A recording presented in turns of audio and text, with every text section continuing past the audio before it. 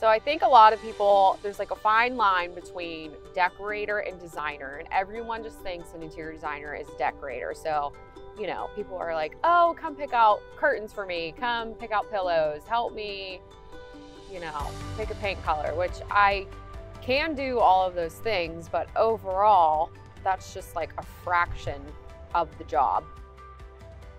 My name is Jackie. I'm the senior interior designer here at McQueen. I manage the design team and we all work on floor plans together. We select finishes. We have a lot of client interaction. Every day is different. I usually start at the office answering emails. You know, sometimes I'll be working on presentations, sometimes drawings, and then other days I'm out of the office all day. So today is going to be one of those days.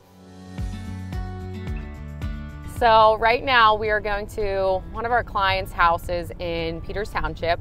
We're currently doing phase 1, which is a kitchen and an addition, opening up a wall to a living room there.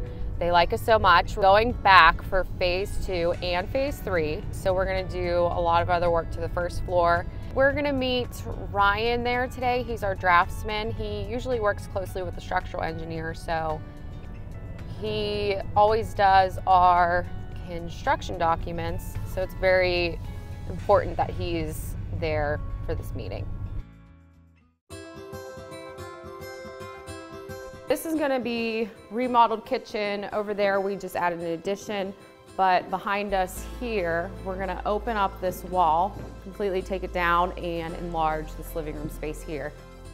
This is one of my first projects with McQueen that I've done most of the design myself. I had a lot of help with the design team for selections, but I did a lot of floor plan options for the kitchen, for the addition.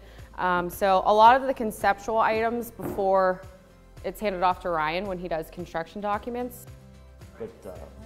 So that opening is gonna get smaller. Just a little bit, yeah. Since the whole run shifted a little bit, okay. So next, Ryan and I are going to a new client's home.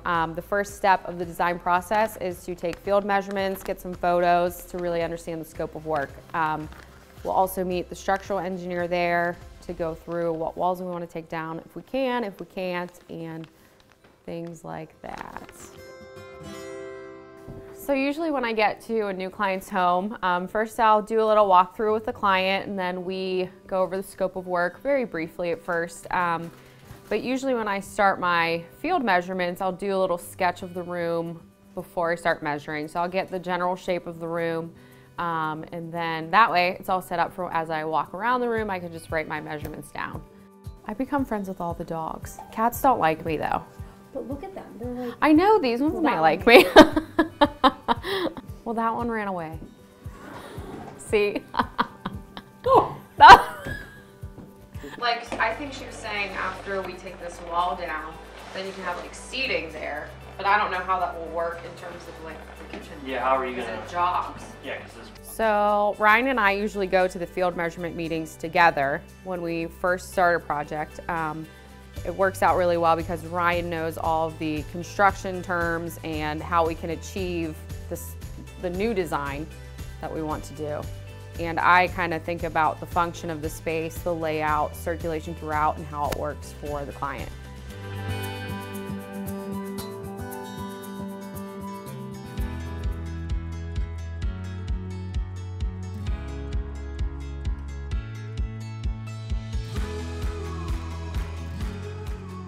Everyone, this is Maria. She is our interior designer here. Her and I work very closely together on the projects. Sometimes, you know, we take more lead on some than others. So she has her own projects, I have my own. Some we share, it just kind of depends on the workload that we have. So we share a lot of the same responsibilities. So today we are gathering a lot of finishes for a presentation that we have today. So I'm thinking we'll do this on the floor, like a 12 by 24 at a brick pattern, and then this for shower walls. And then since there's 3 girls, we'll do pink for the vanity. Oh, that'll be perfect. For the basement, I was thinking we could use this as accent wall for the bar. Since it's an older house, we can be a bit ornate with our profiles. Cappuccino, do you think that, or maybe both? Should we show them both? Show them both, but I am kind of leaning towards the cappuccino. Yeah. So typically to get to this point, we usually send our clients a design quiz. And what they do is they fill it out and it gives us, what they like most out of a certain color palette, or if they prefer a certain finish for light fixtures, plumbing fixtures, and we use that as a base. And we also review their Houzz pages, their Pinterest pages, just for some style inspiration. And then when we propose everything to them, we have the ability to grab samples behind us, switch things out, see how they like how everything's coming together. It's usually a work in progress. Sometimes if we don't decide everything right away, we can always come back and have a second design presentation for them. All right, so now that Maria and I have wrapped up everything for the design presentation, there's a little bit of time before the clients come into the office, so I'm gonna catch up on some emails, and then I'll have about an hour or so. I'm gonna stop at Mont, which is a marble and granite warehouse, so that way I could pick some countertops out for another client that we have.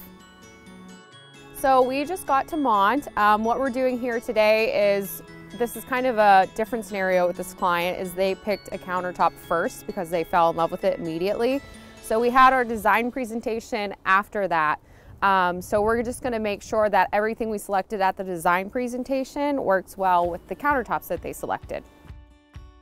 So the client has already selected this slab, and what we're doing today is just confirming that all the other selections that we picked for the same room is gonna work together. All of these slabs are called Scandinavia, so we're gonna use them in their new kitchen remodel. This here will be the cabinet color, which is alabaster. So as you can see, it looks really good together. I mean, you could put any kind of countertop with white, which is great. This one was good. Confirmed. All right, so this slab here is called Mykonos, and it was also selected from the client previously before the design presentation. So this is gonna be all of the tile, and I'm very anxious because I feel like it's very gray, and I don't know if it will work together. And I'm going to take a picture of all of this together so that they could see how all the colors come together in the room. But I do want to show them another option that I think will work better with the tile.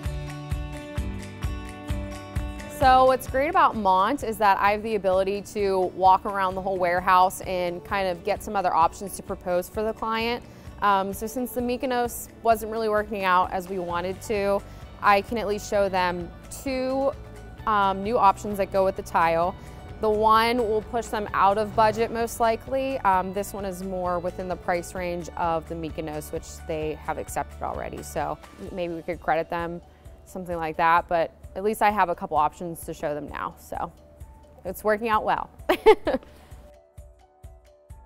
So I always like to end the day with something fun like this. It's really fun to work with our vendors. They always help us complete our designs. So we're going to be ending the day today. Thank you for tagging along with me and McQueen Building Company.